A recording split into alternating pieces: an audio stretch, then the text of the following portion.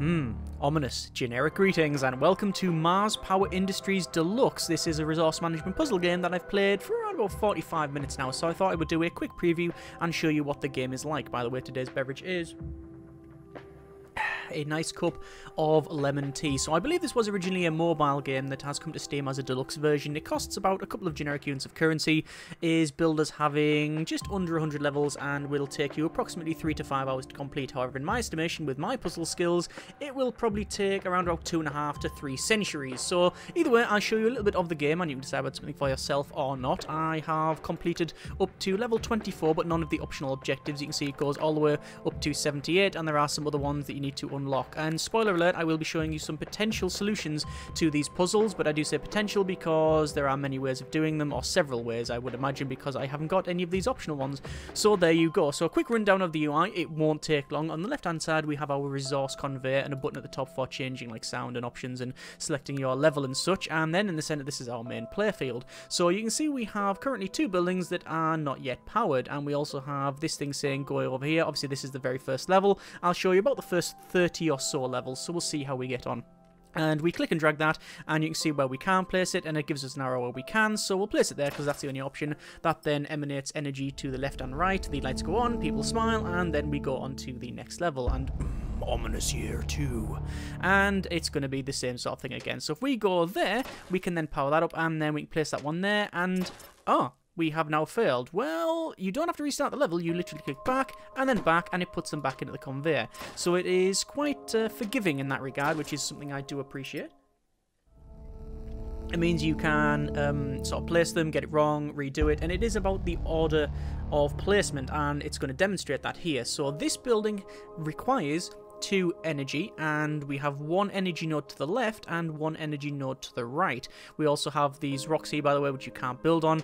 Not that you can build on these bits anyway, but if we emanate energy to an adjacent tile, we can see that we will then emanate it to the next one as well. So we're going to place that one there, and you can see that now does that. And then these drop down, these spikes. What they do is alternate between every placement, and the spikes allow force you to try and place elsewhere, because it doesn't allow you to place that there. So we know that we're going to have to go back and then back, because the spikes start up there. So if we place one there, the spikes will then go down. We can then place that one there, because you can see it has emanated the energy crystals to the left. Place that one there, that one will get blocked up. We can place one over to the left, and then finally one over to the right. So it is all about the placement.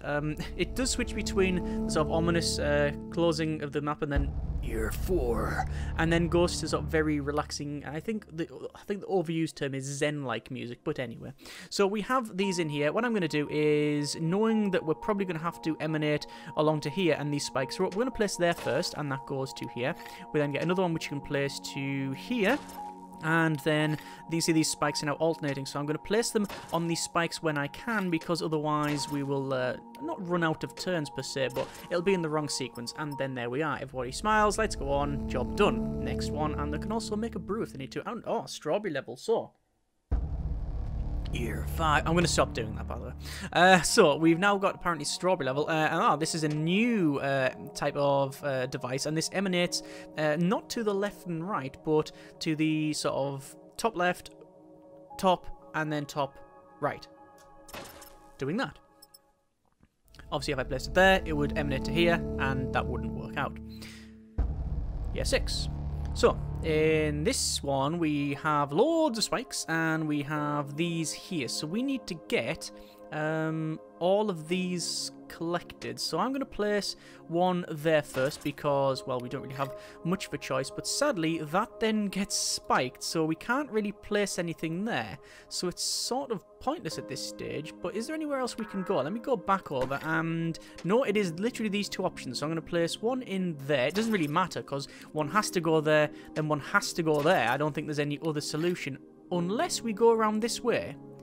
That might be a way of doing it. But let's place that one there, and that's those all connected. And then we have the option for that one in... what I'm going to see what's going to happen now is I'll be able to place this one in here, but then this spike will go up, which means I can't place there, and that wouldn't work out anywhere. So I'm trying to work out how we would get power to there, there, and there, but also get that strawberry. So I could place one there, perhaps, which will allow me to then go to here.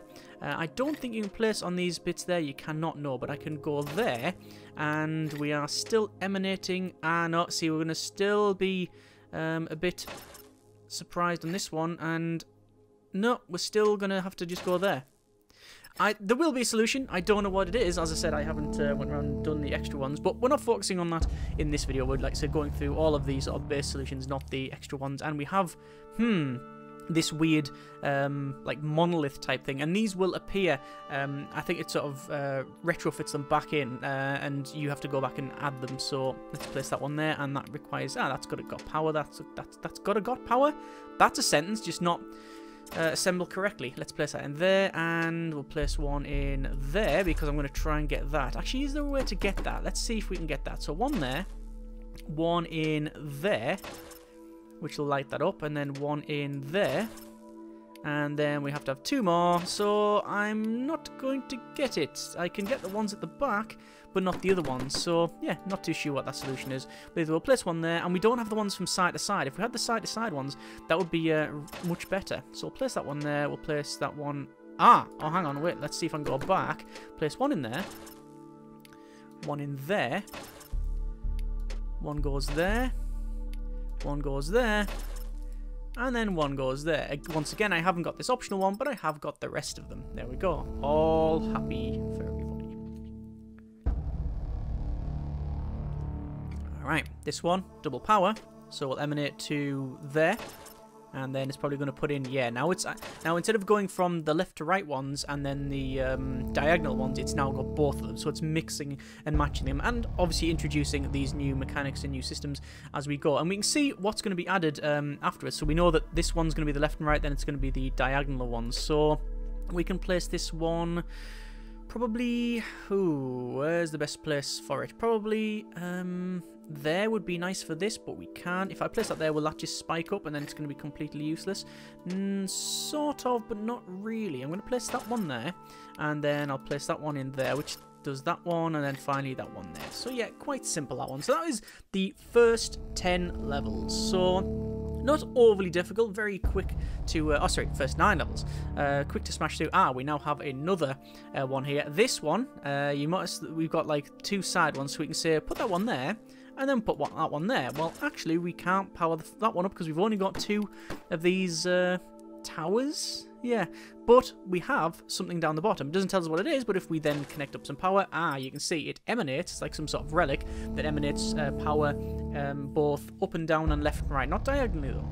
So year 11, we now have more of these things, so we can try and get some of these connected. So we'll go over to there. Actually, we'll back up. We'll go over to there and over to there, which connects those up. I want to try and get... Is there a way for me to get that? Not that way, there isn't. And then I'd still have the left and right, so no. Okay, we will back up, start again. So that one has to go there. Could do that. Can't place that one there. Yeah, so it's all about the sequence. So let's just... I keep on saying I'm not going to go for these extra ones, and I see potential solutions and go, oh, we could do that. But I'm going to try and not do that. Let me place that one in there. And you can see each one of these requires an extra energy, which we can put one there. That emanates energy to the top side and then the top right, and then we connect that one up. Okay, so not too bad at all. So what I'm going to do, instead of showing you the next... I don't want to go through the rest of them. I think what we'll do instead... Now, we'll continue going through them because we're not doing too bad here. This one is a little bit different, so we don't really need to power that because eventually we'll get that one will emanate down. We could, however, get that one, which then allows us to place that one in... Actually, no. Undo that one. We'll place that one there. We'll place one of them in there, which will get that end one. We'll place one of them in there, and then hopefully we'll get a side one, yeah, which we do, and then that lights both of those up. So a combination of trial and error, making sure the placement order is correct, and making sure that the draw order is correct as well, will get you to eventually the right solution. So we have all of the diagonal ones, so I'm going to place one of those in there, and then we'll place a diagonal one in there, and then we'll place, we need 2 more diagonals there, so it'll be, oh, where will it be? We need more power to those others. Okay, so we'll redo the whole thing. Instead this time we'll go there. We will go there. We'll go in there. And then finally, there. Yeah. As I said, only potential solutions to these. There will obviously be multiple ways to do them, and certainly when you've got these monoliths on there, will be there ones there as well. So, side ones, well, I mean, we could light that up, but that seems to be like a bit of a strange one because it's like saying why you're doing it that way. It's connecting that, and that then connects that, but there's no way I'm going to get these two unless we say there, there. And there? Yeah. That's okay. Probably inefficient as hell, but there you go. It's in. Yeah, 15. But you can see the idea of what you have to do here. Ah, so now what it's done is flung another resource type at us. We don't just have energy, we have gas, liquid of some kind, purple stuff. So the purple stuff, we can do same sort of thing as we've done previously, where we can place the towers and it emanates everything around it. So we're just going to do that. The difference is that it will overfill it. So if I do that, for example, you can see it changes these tiles and then it emanates the resource over there. So I'm going to back up actually and place that one there because I want that one to be that one can go there, and then this one will be a side one, and then there you go. So once it's changed, it is I believe impossible to change it back to another thing. So if it's got it can change back, but only if it's not got any of the devices on it. So this is a prime example. I place that there, and you can see it's just going to emanate all of this stuff around. So there's now no energy left on the map. There's no electricity, so we'll take that off. If, for example, we did that there, that's going to cancel these ones off, and that's okay because we don't really care too much about that. The side one we want to connect up to there. Actually, do you want to do that? Yes, that's fine. That one can go to there, and then we are once again struggling for this one down here because, well, we've only got that, and those don't require the liquid. So instead what we'll do is probably fill that up with the get that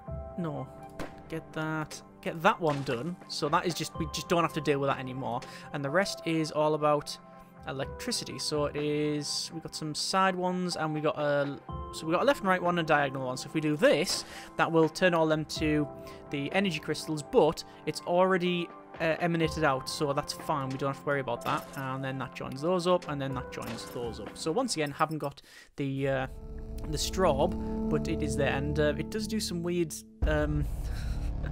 it does have some weird glitches on it at times. Yeah, there's something going on. I don't know what's going on, but there's something strange going on this planet. Anyway, we now have another type of device, and this just emanates 2 forward, and obviously the arrows there denote that that is the case. So now we have 3 different types of these towers. Yeah, 18. So we have to use a combination of all 3. So the first one is fairly obvious. We're going to place it, or is it fairly obvious? Well, I'm going to place that one there, and that will both connect up that and that. We then have to connect up probably one to there, and then one to there, and then finally one to there. And oh, we have not successfully done it because this has not got power. So we need 2 of these around here. So it actually means that probably that one can go there first. We can place that one in there. We can place that one in there. And then that one in there. Ah, but we're still missing out. So I think We'll always have to place one there, and we're going to ignore that. That actually doesn't have a porpoise, so we're not going to bother with it, because we don't need to light that one up. That will be something to do with that strawberry, I'm guessing, because we can emanate across and go up and such. And there we go. Yeah, 19. So how is this one going to be? So we now have 3 towers. Diagonal, double forward, left and right. So, I mean, that's the obvious choice, which probably means it's wrong.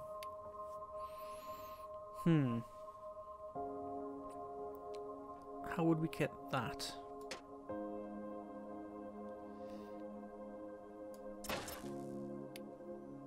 We can't place that one there, so I think that's just entirely wrong.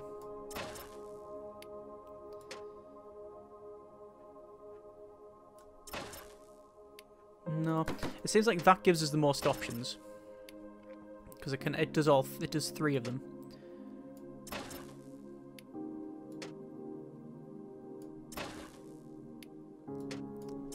And there we are.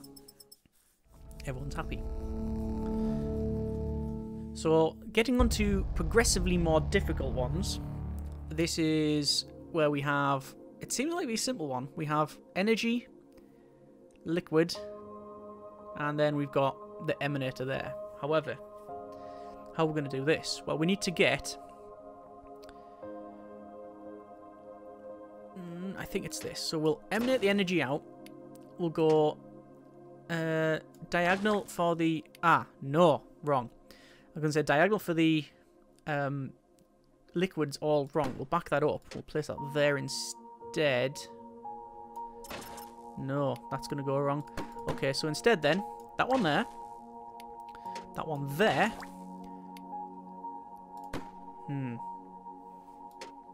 It's all about sequence. It's all about sequence.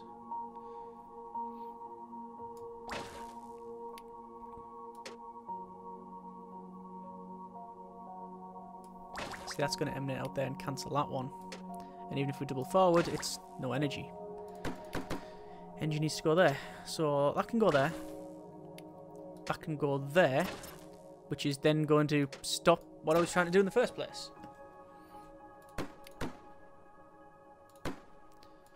So that one. That one. No. That one. There we go. Slightly more difficult, yeah. Because it's emanating? Whichever term you prefer, really. All interchangeable. It's getting the liquid like sent diagonally out and along. This is where we have double forward, left, right, diagonal, double forward, diagonal. Okay. Well, none of them are really useful for us.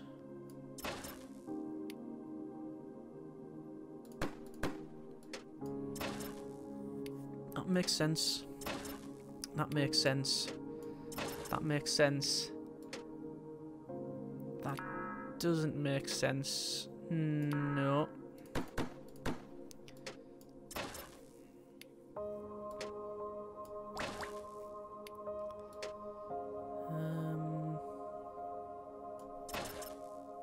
So we can get some of them, but not all.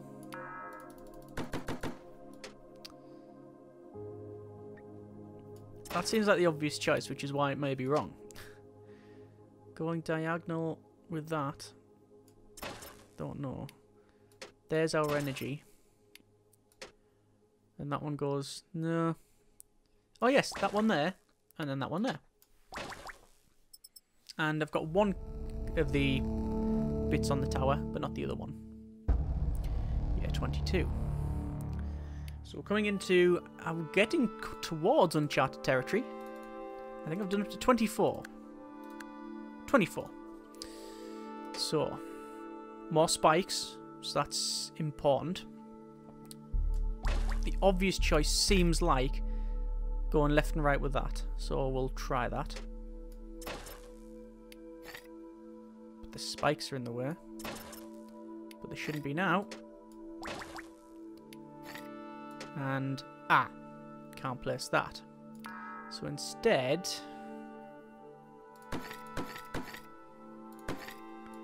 that one there. one there.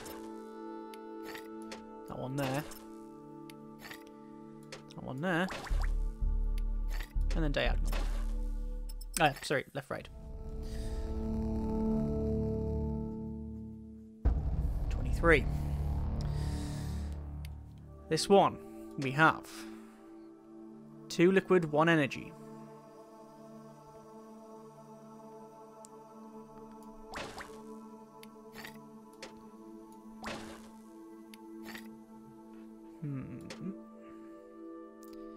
Fairly easy one, I think. Damn it. And then this one goes there. Yeah. So it's with the spikes, with the order, the draw order, as well as the placement. All of those come into play. So level 24. Not actually done this. This now is uncharted territory. So where do I want to go with this? Well, it seems like there might be one for the strawberry. But how would we get that? We wouldn't.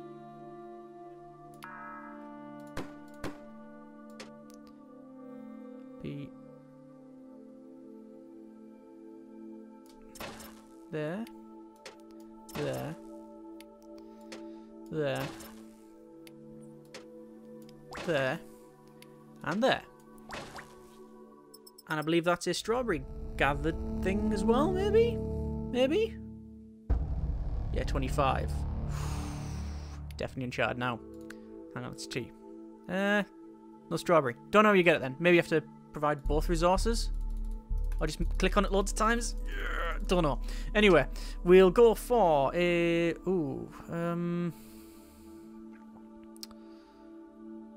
double forward will cancel out that, but it's not a big problem. But it's all about sequence now. Well, it's always about sequence all the time.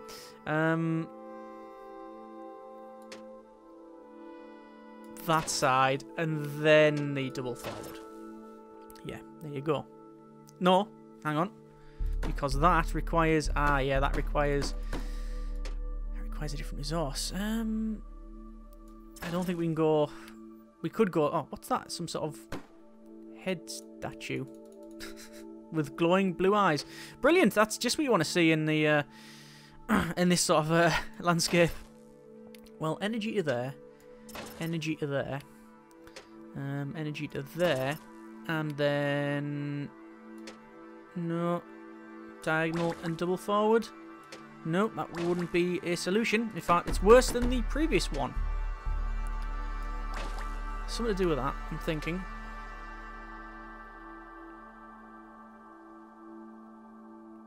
See, if we start there, it's not going to work out. So it has to be that. Saying has to be. That's not the case at all. But there, and there, and then there. Okay. Still not too bad. Yeah, 26. And just power on this one. With the same sort of technology. So diagonals, left, right, and then double forward.